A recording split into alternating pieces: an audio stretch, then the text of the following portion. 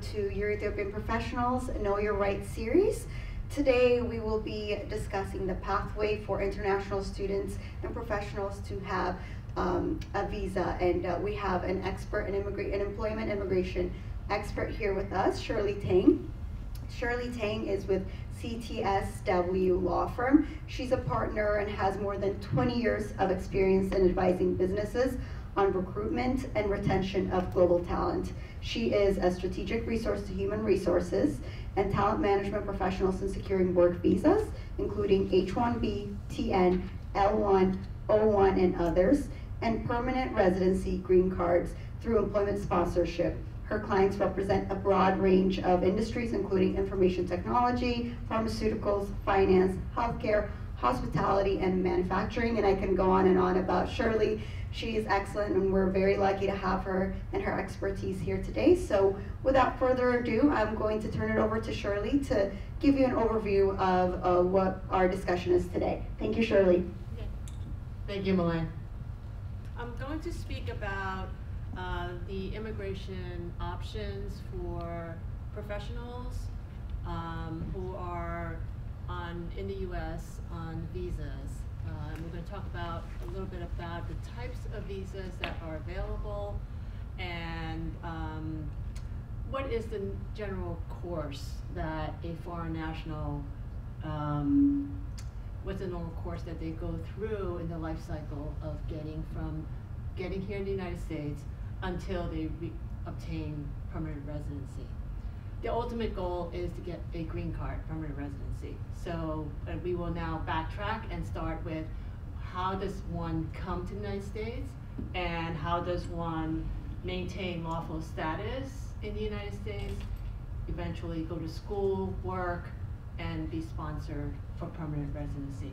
And we're going to talk about each step and all the nuances that are integral to each of the processes. So what we're going to talk about is basically three sections. So the first section will be who is authorized to work in the U.S. The second aspect that we're going to talk about is what are the common work visas that are available to recent graduates as well as professionals. And also then, the last thing we're talking about are the options for green card, permanent residency. So we'll start by saying, talking about, excuse me. Okay, who is authorized to work in the United States? So typically you have U.S. citizens, green card holders, refugees, asylees, as well as immigrants who are authorized to work. Also authorized to work are non-immigrants, and these are foreign nationals who come to the United States with work visas. And sometimes they don't start immediately with a work visa. You may start initially with a student visa. So what is a visa? A visa is really permission to come to the United States. And with that, each visa has a purpose. And so each visa will have a non-immigrant side, which is the temporary. That's what I call alphabet soup, because that is associated with every letter of the alphabet, including S for snitch. And that is something, that is a real visa. It's a visa for witnesses who are going to testify against a drug cartel. Like in the years ago in the Noriega trial, there were a number of S visas that were issued for witnesses. And there's a T visa for victims of trafficking. So oftentimes the visa, the alphabet has some relationship to the type of purpose of the visa. And then there's immigrant visa is the green card. So there's two types of visas. There's non-immigrant and there's immigrant. And this is the fun part, because then it becomes like, okay, all these little alphabet soup, okay? On the non-immigrant side, you see it here, This is all the non-immigrant visas that are available to foreign nationals. This is not all of them. These are just the main visas that are available to work or to come to the United States. So you have the tourists who come on vacation. You have the business visa visitors that come for conferences or to scout out business opportunities or even to interview for jobs. You also have student visas, that students that come to the United States on F1 or an M1, and we'll go into further detail about those. And for certain countries, there's what's called visa waiver. There's 26 countries around the world where the visas are not required. You can come into the United States for 90 days, and it's reciprocal as well. Like Americans can go overseas to those countries for 90 days, mostly European countries. So we're moving over to the non-immigrant side, the employment. And we'll talk about each of these visas further down, but I just want to give you a snapshot of how this landscape of immigration looks like when you talk about immigrant side, and then you also talk about the non-immigrant side. And over here is the immigrant side, and the US system is really three prongs. It's employer sponsored, it's family sponsored, and also there's diversity lottery. Ethiopia is a country that is eligible for the diversity lottery. Diversity lottery is given to countries that have lower immigration rates. And in order to encourage the immigration from those countries, Congress set up a program called Diversity Lottery that allows a certain number of individuals from those countries to emigrate to the United States through a lottery system. So let's move on to the typical pathway of a non-citizen coming to the United States. Oftentimes they come in with a F1 student visa. And once they complete their course of study, they will then transition to a work visa. Usually it's the H-1B visa. And we'll talk about more about what the criteria is to qualify for each visa in the next few slides. And then ultimately, the jackpot is the green card. So let's go back and let's talk about F1 visas, student visas. So a foreign national can come to the United States to attend university, college, high school, private elementary, seminary, conservatory, and ESL. They can get an F1 visa. An M1 is available for vocational, such as culinary arts. They can come in for music programs.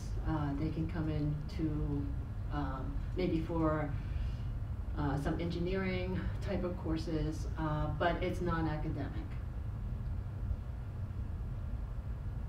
And once a student is enrolled in the F1 program, after completing 12 months of a program, they have the opportunity for OPT, which is optional practical training. There's two types of OPT. There's pre-completion and then there's post-completion. Pre-completion is similar to an externship where they can work 20 hours. After the first year, they can work 20 hours in an externship or an internship where they can get paid 20 hours a week on-campus employment. And with OPT, they need to have an employment authorization document. That's a work permit. Now, when the individual has graduated from the F1 program and they have, let's say, their bachelor's degree, they get OPT, post-completion OPT, for 12 months. And if this individual then studied a STEM major, and the employer is enrolled in E-Verify, then that student can extend their OPT for an additional 24 months. So those graduates who studied a STEM major and their employer is enrolled in E-Verify, they can potentially get 3 years of OPT in the United States. In the meantime, they will hopefully transition to a more longer-term visa, such as the H-1B. And while the individual is still enrolled in school, if they are allowed to participate in curricular practical training, CPT, and that is, again, similar to an externship where they can work off campus. They can work like a financial analyst. They're studying, let's say somebody's studying business administration, and they want to do a internship at a investment business. That individual can do 20 hours a week under curricular practical training, because that job that they're seeking is related to what they're studying, and they'll get credit for it. So the individual will be able to work 20 hours a week during school and 40 hours a week full-time during school holidays. Now, CPT does not require the employment authorization document. So that is something that employers often don't know about. And it is authorized by the school on a document called the I-20. And then the other thing that the individual on OPT is eligible for is if they are selected in the H-1B lottery, and we'll talk about that next, there is a provision that helps them cover any gaps. So, for example, if the student's OPT expires on June 1st, but the H-1B takes effect on October 1st, there's a provision that allows the individual to work during that gap. It's called the H-1B cap gap, and they're covered from June 1st until October 1st. Let's segue to the H-1B now, and it is the most common visa. It is also the most sought after. Some of you may have read some horror stories of individuals who have waited 4 or 5 years with this lottery and ultimately have to make the decision to go home because they were not selected in the lottery 4 years running. And it is very sad because they see their colleagues get picked on their first try, and it's heartbreaking sometimes because there is no other option to stay here because it's so expensive. I mean, they can enroll in other programs, but bottom line is tuition is very, very expensive. So H-1B is a lottery system because the demand is so high. There's only 65,000 visas available every year, and there's an additional 20,000 allotted to graduates of U.S. master's or higher programs.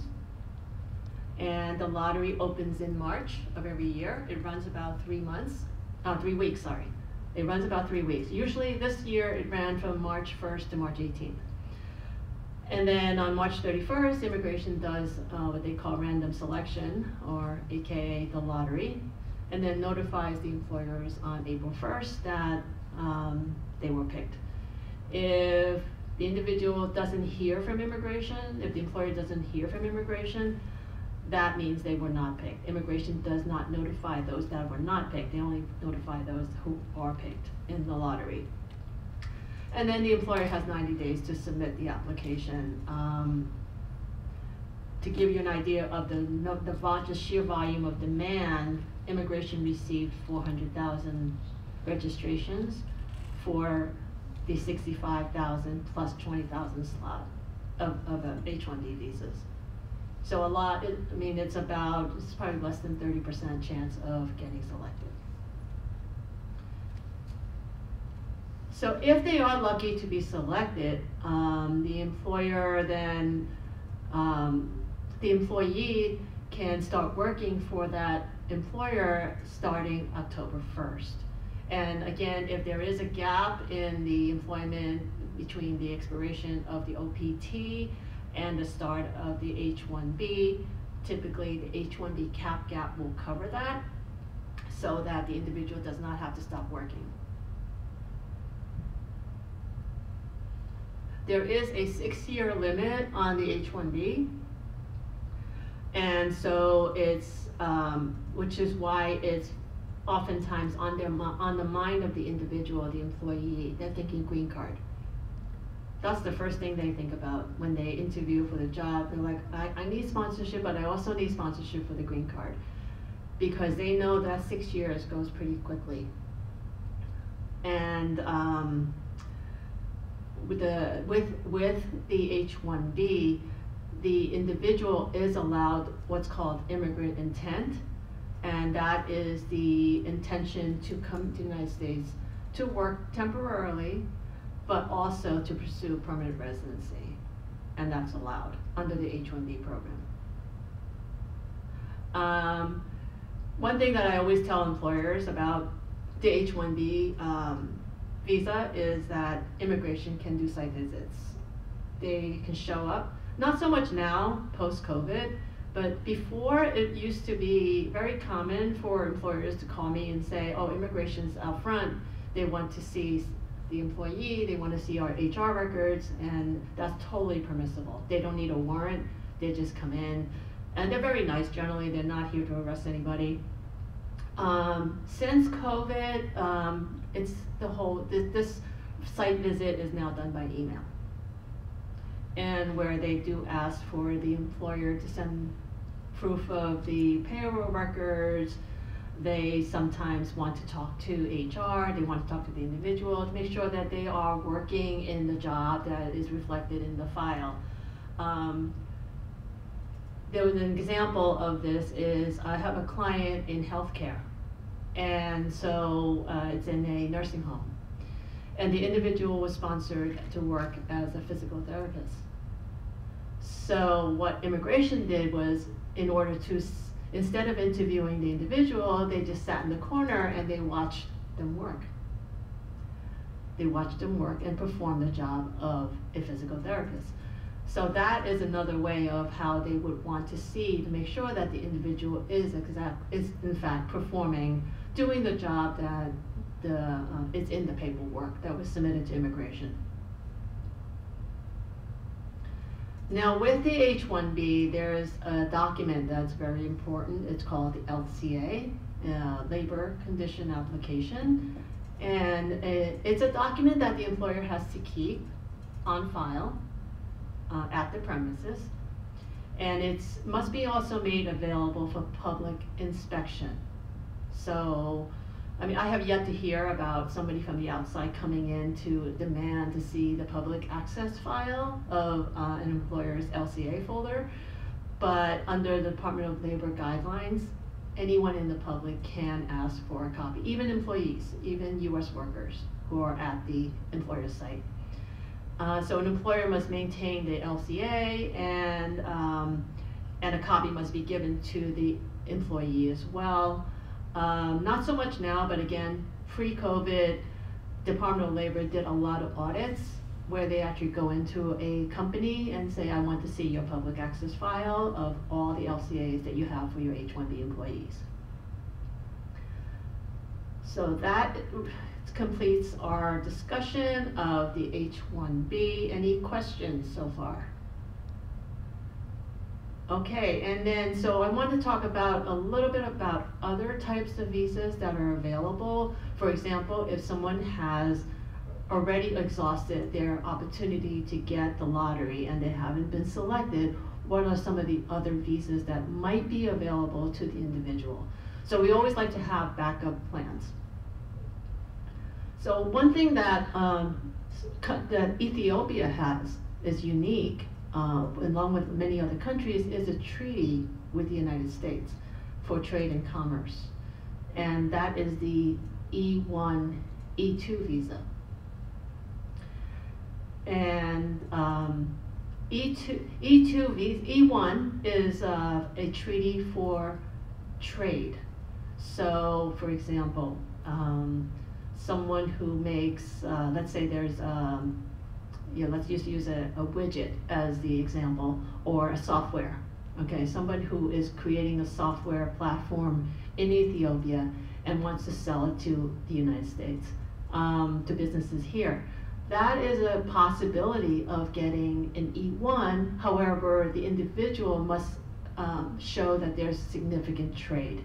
So they have to show that there is purchasers lined up in the United States who are ready to buy this product from them. An example of an E1 is Turkey, for example, is a E1 country, and Turkish rugs is a huge commodity. So that's a good example of how, just think about the product that's made overseas and then sold to the United States, and at least 50% of the sales have to be with the treaty country and the United States. The E2 is an investor visa, and that's a little more difficult sometimes, especially for someone who is maybe been studying in the United States and a young professional.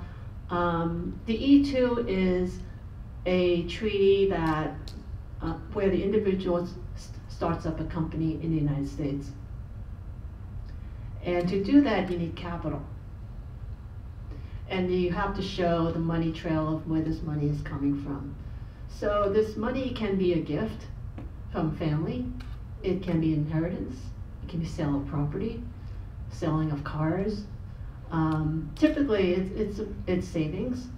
And depending on the type of business, you can start up a business with $50,000, $60,000, depending on the business. If it's like a social media platform, you don't need a whole lot of capital for that to run. You don't need a whole lot of staff to run that. So in that way, you kind of have to look at the type of business compared to the amount of investment that's put into it. I generally advise clients, regardless of your business, 100,000 is probably a good benchmark for an E2 visa, because you have to capitalize the business for at least a year. You have to show that you can pay rent. You have a business plan to hire employees, and you have office space is not so big thing anymore. As we all know, remote work is the most popular option. So it's not necessarily important to have an office, although it's a good idea to have a lease to show that you have office space, because a lot of immigration officials are still thinking old school. So the E1, E2 is a potential option if the individual has run out of H-1B, F-1, and they still want to stay in the United States, and they have the opportunity to create a business or to procure some income, capital, or a gift where they can invest in a business. So that is something that we often discuss with the client to see if there is another option to stay here. Another option, a good option, is the J1. J1 is for exchange visitors. They're also for interns and trainees. The disadvantage of the J1 program is that the State Department runs the programs, and the State Department looks at the individual's experience, and they want to see the individual's foreign experience more than the U.S. experience. So if you have somebody here who's been working as a student on OPT, and they run out of time, that individual would have a hard time getting a J1, because the whole idea is that they're coming to the United States on the J1 to learn the business, to learn about the product, to learn the business model, how business is done in the United States, and then bring that knowledge back to their home country. So if the individual has been in the United States for a good amount of years, has been here to school, has had OPT and worked here, then likely they're not going to really be able to gain any benefit from participating in the J1 program. And for that reason, the J1 is not a great option, but it is an option if they're overseas and you want to bring someone here. So oftentimes you may have heard about the au pair program. So au pairs are also on J1s, and they get it for 12 months to take care of young children. Usually they're between the age of 18 to about 26, the candidate. And that's a very common use of the J1 program, to be an au pair. Also, if there's like students that want to do an exchange program in the United States, just like when you were in college and you had an exchange program overseas, similar to that, there's the reverse, where a foreigner would come into the United States to participate in a 6-month training, 12-month training, and even sometimes 18 months. So that's one option that is available if the H-1B is not available to them and they're overseas. The L1, L1A, and L1B I threw in here because there's potential that these are multinational companies. So let's take an example of a multinational company like L'Oreal, for example. They're a French company, and they have offices and businesses around the world. So if you have a employee or you have an individual that works overseas, let's say in Germany, and they've been working there for 5 years and they're transferred over to the United States, that would be an L1 visa.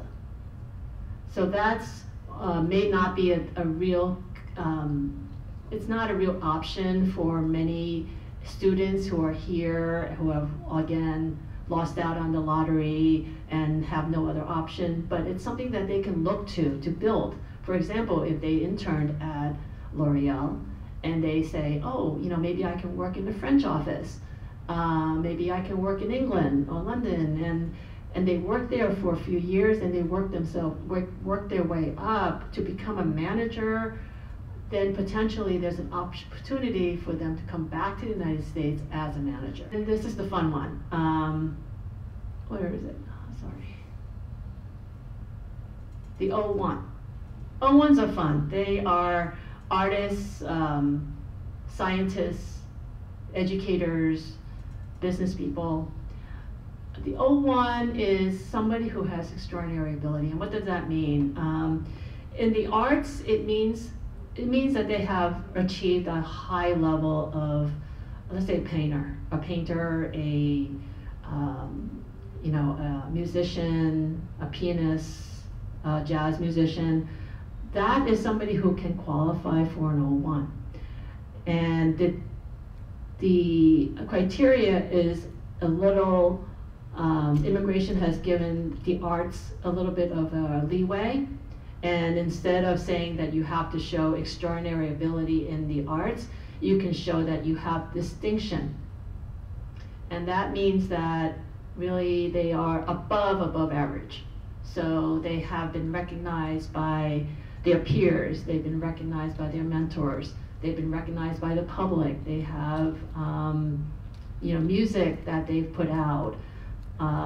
So in the arts, you can have anywhere ranging from performing artists. You can have a journalist. A journalist is considered the arts because journalists write, and writing is an art. So even though it doesn't seem that way, but and editors also come under the arts. So for those individuals that have, again, lost out on the lottery, and lost out on, ran out of OPT time, ran out of H-1B options. The O1 is a good way of looking at and say, look at your resume and see if there's a potential for an O1 visa. Once in a while, you find a gem and it works. But so that's an option. And the P is similar to an O. It's more like for, I use the example of baseball players. They are part of a team, and they're coming in to play for the Yankees or the Nationals, and they need a visa. So P would be, they don't have to show that they are so well known, and they don't have to meet the criteria of the O1, but they have to show that they're renowned and they're known. So I wouldn't be surprised if there's some P visas on the nationals team, or any of the DC teams. And lastly, there's other visas that I want to share with you that may or may not be applicable, because you might have someone who has dual nationality. So it's always good to ask, what do you have any other nationality? Do you hold any other passport? Because there's special carve-outs for Australians, Singapore, Chilean, and Canada, Mexico. So those countries have specific visas that are work visas, and you don't have to go through the lottery for them. So it's oftentimes I ask, any chance that you have a citizenship of another country?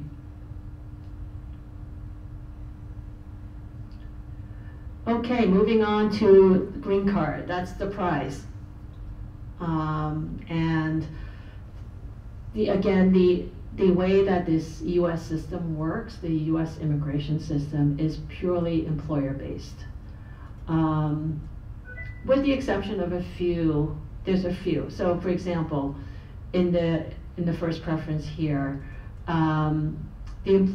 the categories that do not necessarily require an employer is extraordinary ability in arts, science, business, education, and sports.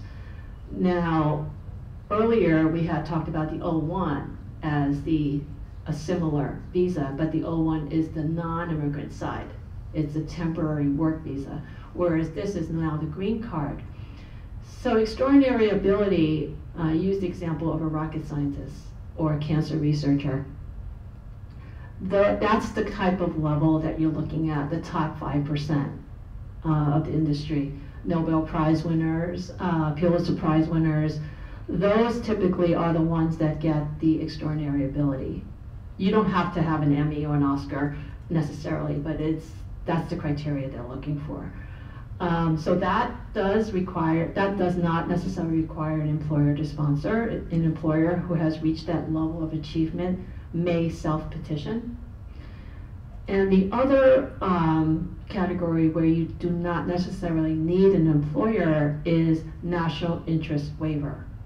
And that is, again, somebody also usually in pharmaceutical, in the chemistry field, where they have been working in a very targeted research area that could benefit the United States. And it's not just science.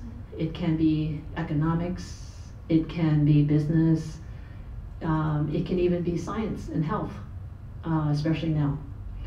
So these are the two areas, these are the two categories that may not necessarily need an employer, but every other sponsorship of the green card does require an employer to sponsor them.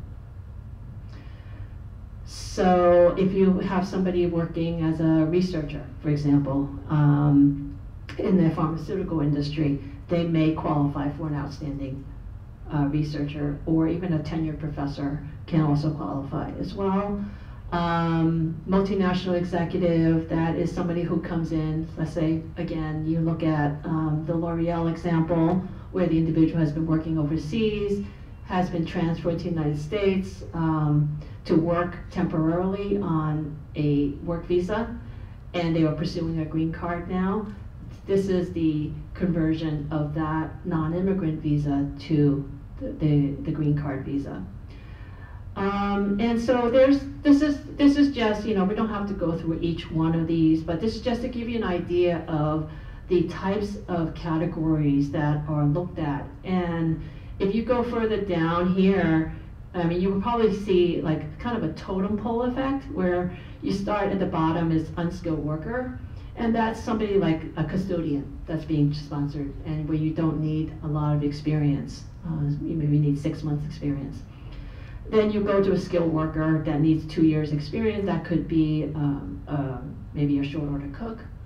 It can be somebody who is maybe doing bookkeeping. And then you move up to professional, where the job needs a bachelor's degree. So you kind of see that, on top, the fastest way to get a green card is first preference. and then slower and slower until and third preference. So this is really just a snapshot of what are the types of green card sponsorship that's available to a foreign national. And then we have family-based sponsorship. That's marriage to a U.S. citizen. Sometimes I feel like I am a matchmaker. I always ask the question, is there anybody special in your life? And sometimes, I'll be surprised and say, yes, I am, we're thinking about getting married. I'm like, great, let's go, let's do it that way. So that is a this is family-based immigration. So that is if a U.S. citizen sponsors their spouse, child under 21, or parent, that's immediate relative. There's no wait time for that. Family preference, there's a wait. So each of these categories, there's a several year wait for that because it's not an immediate relative. And then of course there's the fiance. How many of you have seen 90 Day Fiance? How many of you are addicted to 90 Day Fiance? And they even have a new program, 90 Days After. So that's the, it's never that dramatic. But it's fun. And lastly, the diversity lottery. Ethiopia is an eligible country for the diversity lottery. And I always tell clients, beware of scams, because you wouldn't believe how many websites out there say, we guarantee you a green card, all you have to do is pay $5,000. I had a client who paid 50 grand. He's from Germany. He paid 50,000, and he keeps telling me, I'm waiting for my green card. I'm like, how? I got in touch with, I said, send me the name of your lawyer. And he sent me the information about the organization that supposedly sponsored him. And I sent an email saying, oh, let's get on a call. I never hear from them. He never hears from them again. And he says, we don't talk to lawyers. So beware of scams with the lottery. Use their website only. Apply to the Department of State website only. There's no fee for the application. So any site that tells you that they charge $500, don't use them. Do it yourself, use that link, and beware of the scam. Okay, so that wraps up my presentation, and I'll open it up to questions. What advice do you have for workers who have a little bit of experience? Because going back to your slide, I mean, they have a bachelor's degree, they have 2 years of experience, like, they could really, they could initiate the conversation, right? So it's it's harder for an Indian national or someone from China that have backlogs. How do you know that this is a company you want to spend 10 years at, right? Right, exactly. So if that's not the case, right, most in other countries it's not, but what I often tell people is, you don't jump into the green card right away. Unless there's a reason to. Let's say you're running out of time. The H-1B is for 6 years. Let's say you're on year 4.5 and you're desperate. So maybe, okay, you bite the bullet and say, talk to the employer and go ahead and get started on the green card. But if you're on year 1 and you just graduated, first job, you're gonna move up eventually, you're gonna advance in your career. So maybe it's not the right fit to start right away. So I always tell most of my clients, I tell, wait a little bit, make sure you find your footing, make sure you find where you fit. And once you find where you fit, and then that's the place you want to stay and invest your time and grow, that's the company for you to start the green card. But you're right, I mean, they tend to, a lot of employers will take advantage of employees and say, oh, I'll pay you this much because I'm paying for your green card. And meanwhile, their colleague is getting paid $20,000 more.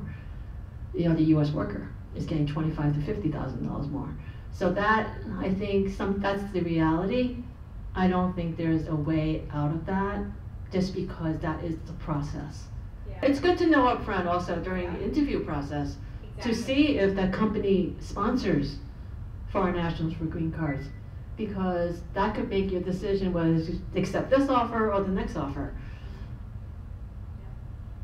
And do I have to stay working at that company after getting the green card, or is it just fine I decide on leaving? That's a very popular question. It's one of the #1 questions I get. And the answer is yes. You do have to stay working for the company, at least for, I would say, give it good faith. If another offer comes around and you can't resist that one, it's a chance of a lifetime, then take it. But at least work for the company for 3-4 months. The whole idea is that you should be working for the employer. But if another opportunity comes after you get the green card, there's nothing to hold you back.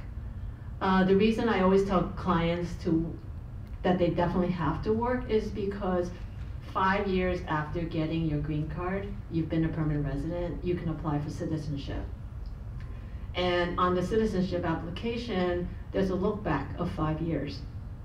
So immigration will look back on the application and say, oh, your company, you were sponsored by ABC. I see that you work for ABC for, right after you get your green card. So they do look back at that record. So that's why I always tell people, yes, do work, but if an opportunity comes, or even worse, in the recession, you have hiring freezes and you have layoffs. I've had clients where they were sponsored for the green card, but as soon as even before the green card got approved, they were laid off. Which really is bad news, but that's the reality. That's another reason why to get started as soon as you can, but also make sure that it's the company you want to stay at. So how long does this take if the employer is willing to sponsor it? Generally 18 to 24 months. And this is including the Department of Labor part? Mm-hmm. Well, yeah, that's, right now it's taking longer and longer. Just like every industry is having a labor shortage, Department of Labor is experiencing the same thing. So we've noticed in the last 6 months that things are taking longer, processes are taking longer. What used to take 6 months is now taking 8.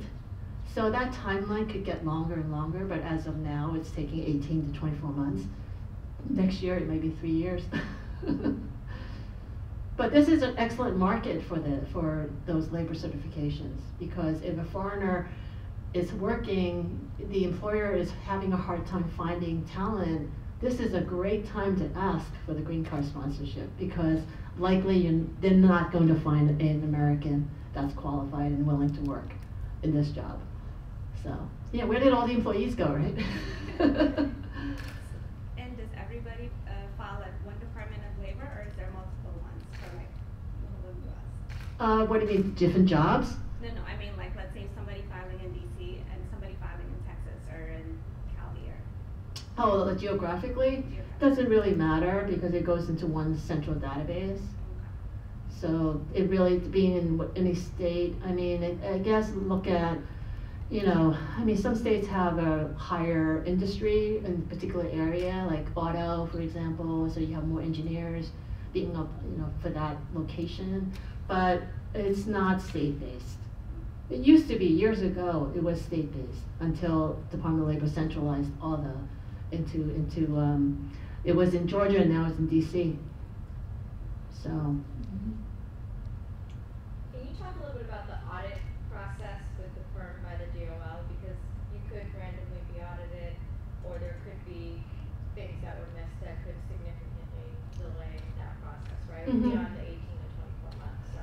Right. Yeah, it typically is 18 to 24 months, but if there's an audit, you can definitely add 10 to 12 months to the processing time. And Department of Labor, in this labor certification process, it's all electronic.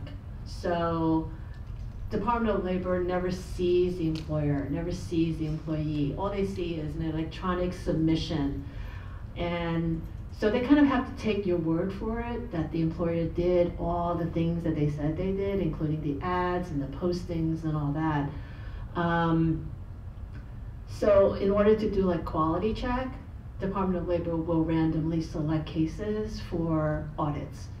And it's about maybe 25%, You know, I'm thinking maybe same as the IRS kind of level of auditing risk. So, but there are things that we do because we know the industry, we know what Department of Labor looks for, we try to keep away from anything that could trigger an audit.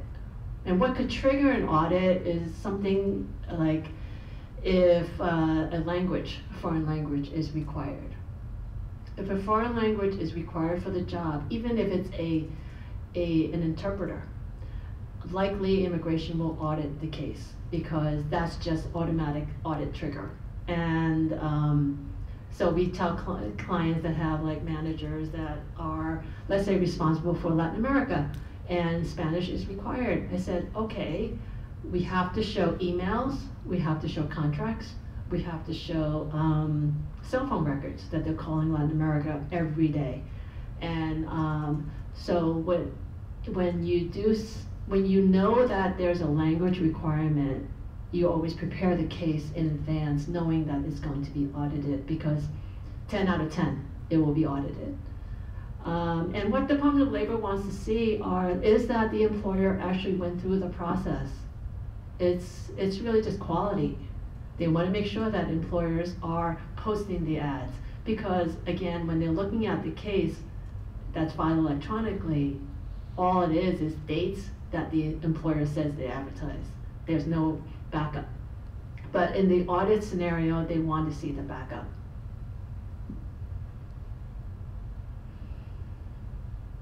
What, if any, course correction is there if the audit, for any reason, there's something missing or they're not accepting your supplemental documents?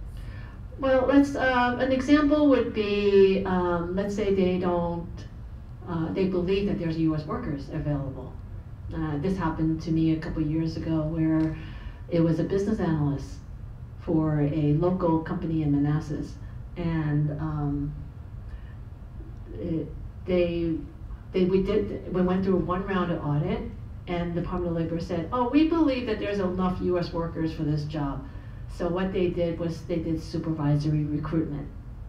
And that is a process where Department of Labor tells the employer, you have to advertise in Washington Post, in another paper, and you have to post on Indeed, LinkedIn.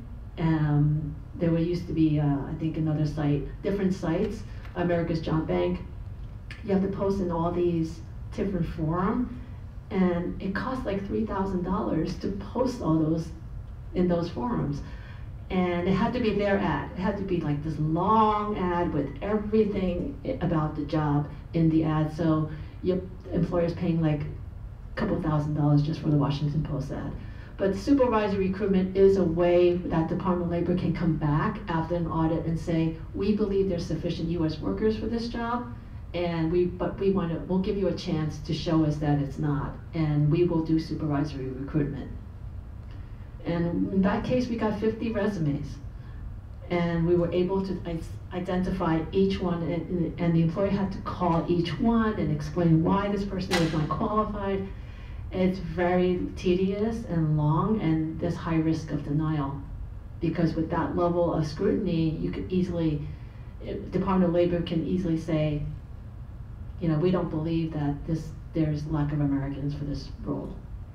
So they could do that, or they can, if they believe that an employer has not completely complied with the advertising, they can blacklist that employer for a series of months or years.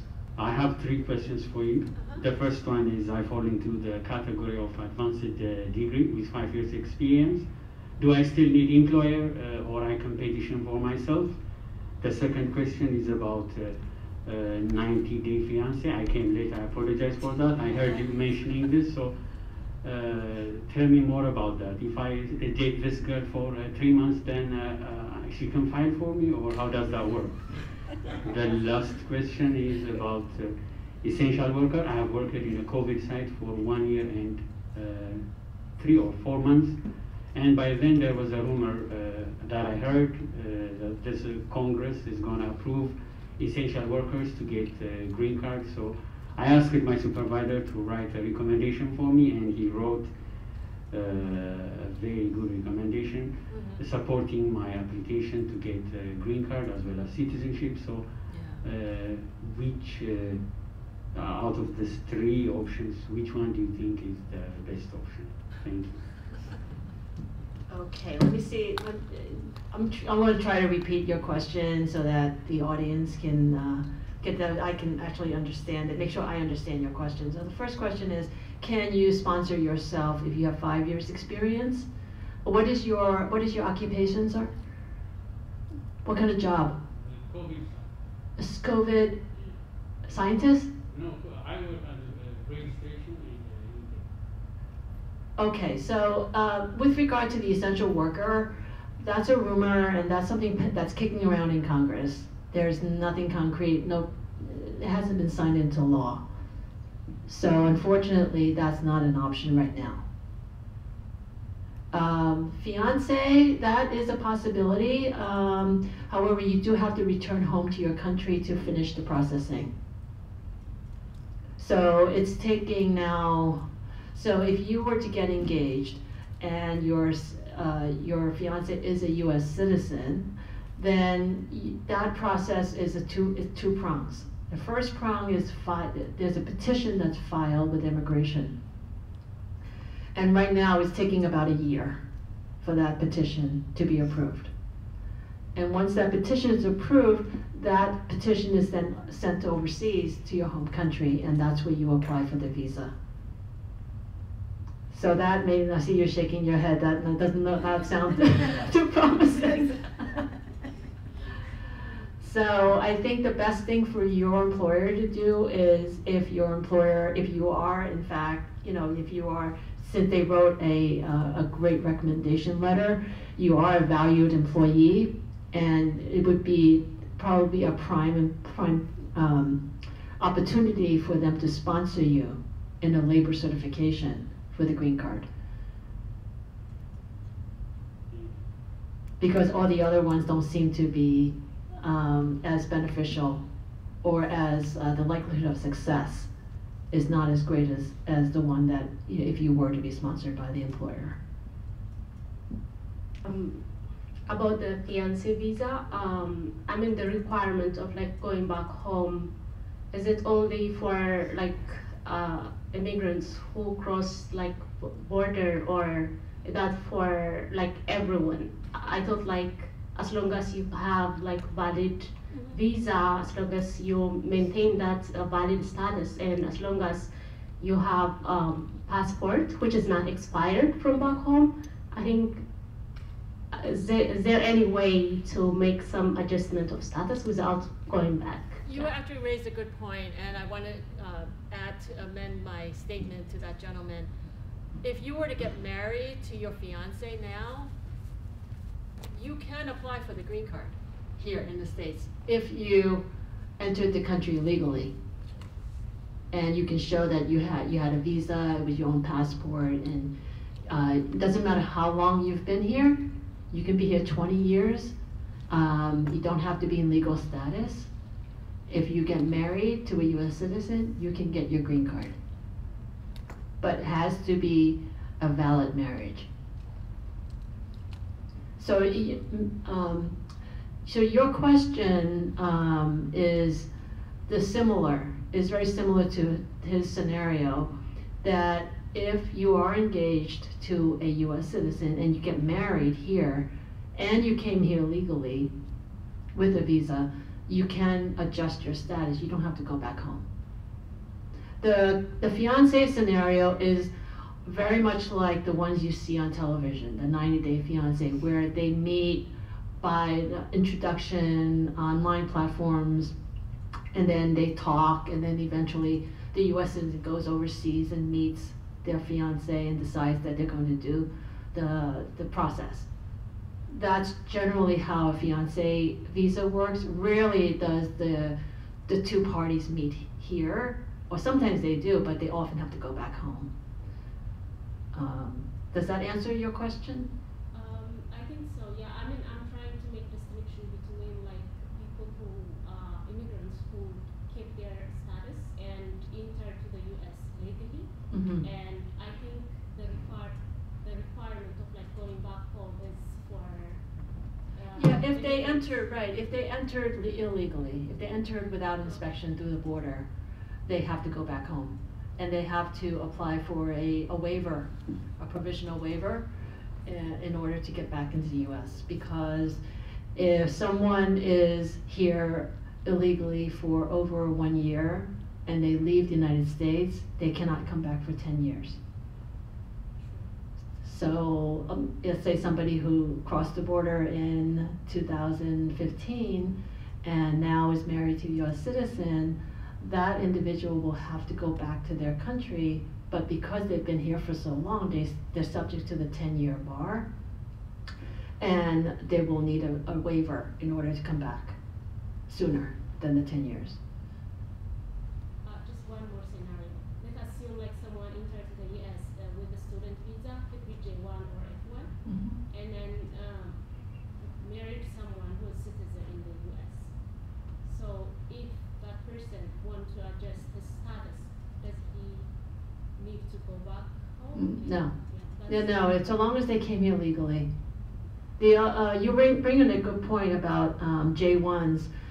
J1s, for example, J1s who are here, like physicians, the foreign graduates, the doctors who are on J1s, oftentimes they're subject to a 2-year residency requirement, which means they have to go back home for 2 years.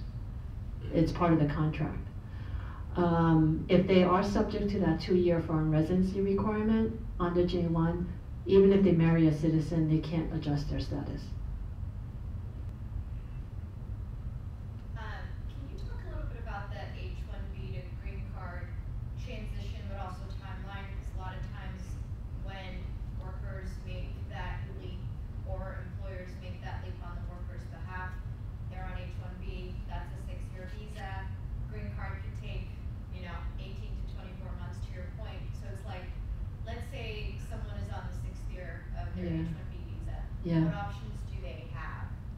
So often like to start planning and start having that discussion with the green card as soon as I meet the client for the first time.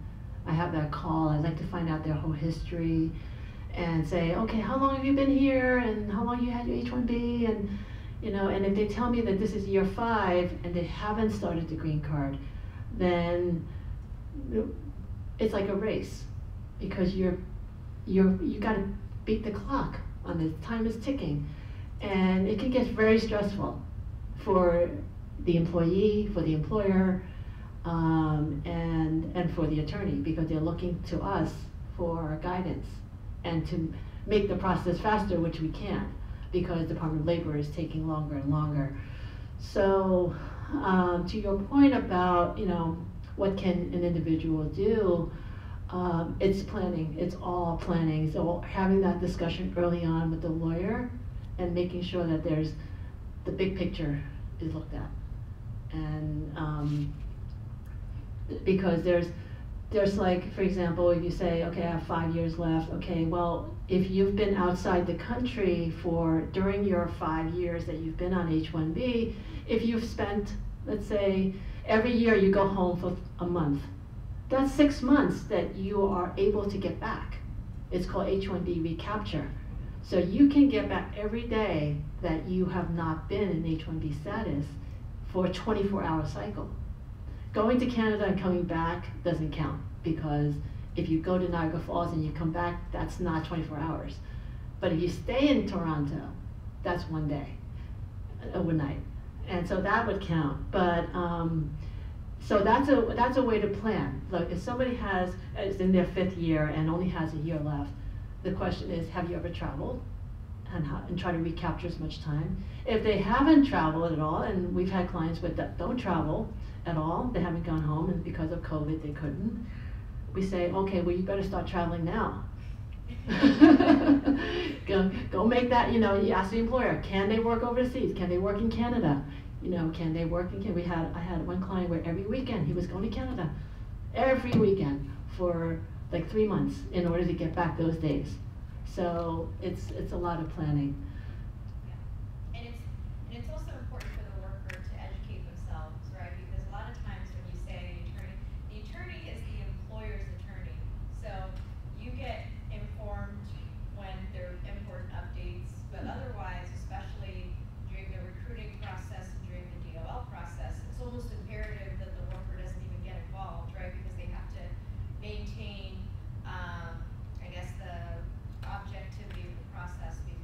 Right, the employee cannot be involved in the recruitment, but the employee should be knowledgeable Right. about what's happening on the case. Oftentimes I like to have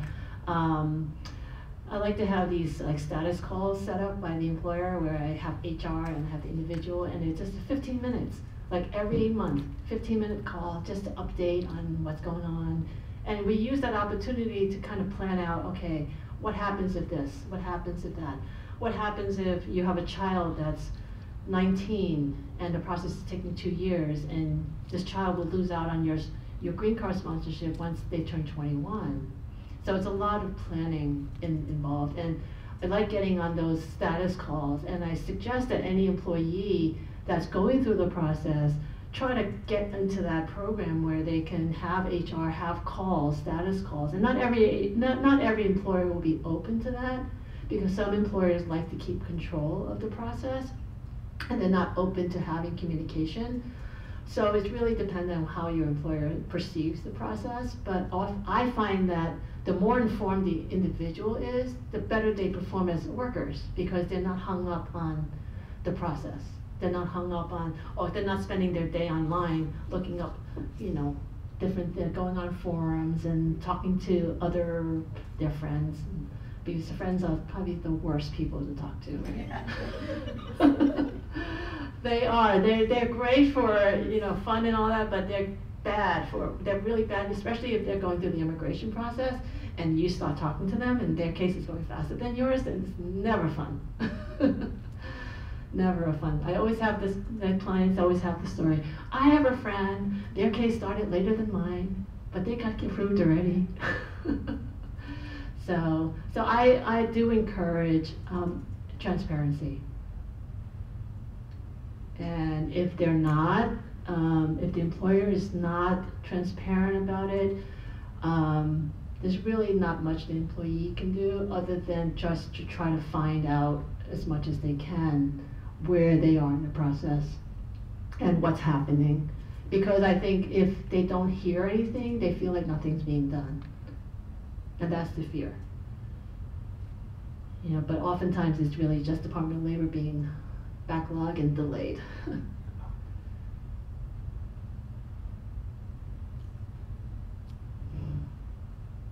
Yes. I have a question about somebody on EAD and transitioning into the H-1B. If the EAD was to expire on March and the announcement doesn't happen until April, does the gap still apply for somebody that hasn't been approved of the H-1B yet? Well, I think because of the cycle of, because of the way that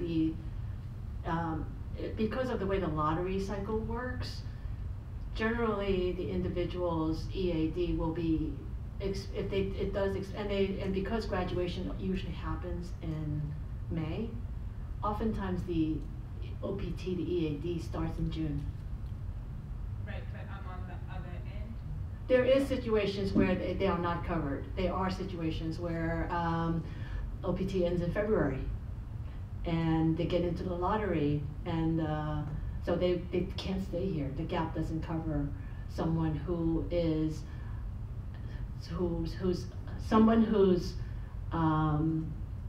OPT or EAD ends outside of the window, that 6-month window. So if the lottery is, so April 1st is the day 1 of the H-1B submission. If the individual has, their EAD expires, let's say their OPT expires June 1st, then the cap gap would cover them to October 1, right? But if their EAD expired March 1st, then it doesn't cover them and they have to go home to get their visa process. They can still get the H-1B, but they can't get it here. How long does that take? That is a good question, because with all the delays caused by COVID, a lot of consulates are backed up, and they're just, things have reopened at least since earlier this year, and they're just inundated with backlogs from 2 years earlier, from 2020, when everything shut down. they're still facing the consequences of that. So it's not easy to get an appointment. Anywhere from 90 days and up is what people are looking at in terms of timeline. So, but because the start date of the H-1B is October 1st, there is a priority given to H-1B workers who are starting October 1. So the consulates around the world have allocated extra visas and extra appointment dates for people who are on H-1Bs to get their appointments done so that they can fly in and start working on October 1st. To hear your question. Can we even consider H-1B available for everyone? Because I guess much of the data shows that it's taken, but it's even considered as an Indian visa. Now? Well, India does take up 50% of worldwide visas. So, and you have like Microsoft that files 25,000 H-1B registrations, and they take up the bulk of it. That's why the numbers are so high. But, I mean, it's up to Congress. They haven't changed the program in 20 years. So we're stuck with the lottery system, unfortunately. That's why it's good to look outside of the H-1B and consider other options, like the E-1, E-2, the investor visa, the trade visa, the O-1 if they have a skill to work here. So it's good to look outside, think outside the box, especially with the lack of H-1B visas. I have an addition, just to follow up with this question. If it's a lottery visa, how is it specific to just India? Is it because they apply the most? The H-1B lottery? Yeah. The H-1B lottery is, it's supposed to be, it's random selection. How is it random if the majority of the... Well, I guess it's percentage. Let's say, you know, out of the 400,000 registrations that were received by immigration, let's say 300,000 were from Indian nationals or companies that like Microsoft or Facebook or Google were submitting dozens, hundreds of them, or thousands of registrations for Indian nationals, then it's going to be skewed, right? The data will be skewed. Yeah. Is there anything that people can do by themselves? Sometimes they think, I've been here for 6 years, maybe, you know, do I have a path to like a naturalization path, or is there like anything of that sort you think they can pursue just by themselves? There isn't anything that they can do other than what we talked about. The two visas that don't require employers, the two green card processes that don't require an employer is the national interest waiver, which is a high level. It's not easy to attain that level of achievement, and the extraordinary ability. So again, that's a high level of achievement that's difficult to attain.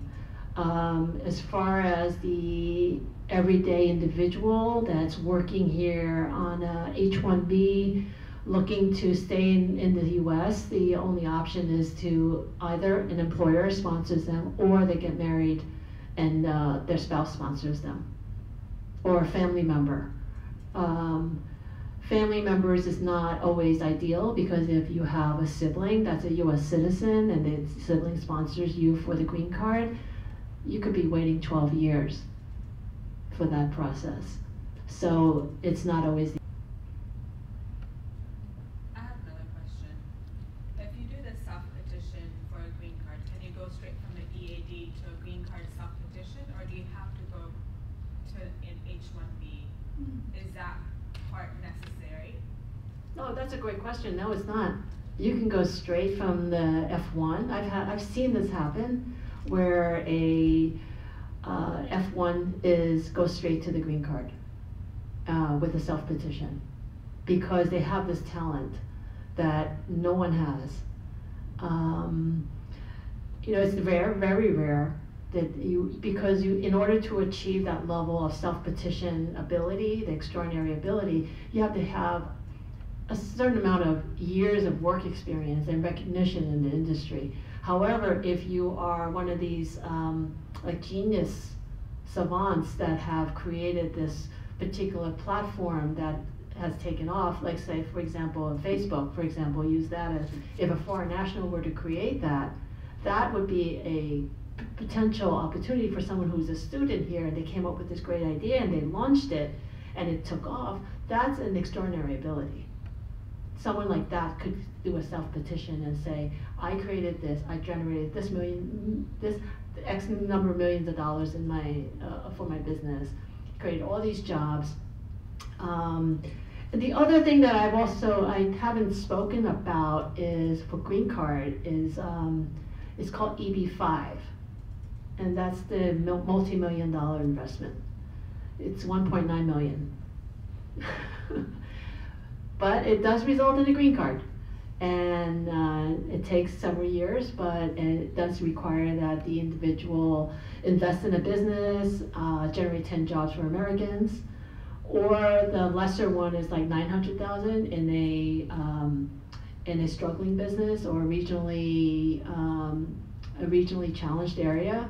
So, but again, 10 jobs for Americans. Not great odds, right? I mean, for the everyday worker to have that ability. But yes, to your question, it is possible to jump from F1 OPT with the EAD to green card. It's not as rare though, but it can be done. And the chances of that being successful for a second preference are, I'm assuming, pretty low? For the second preference, like national interest waiver, it depends on the occupation. It depends on what the person's doing. If they can show that their work, let's say they come up with an algorithm that will solve the energy crisis or the inflation crisis, then that could be second preference. That could be a national interest waiver.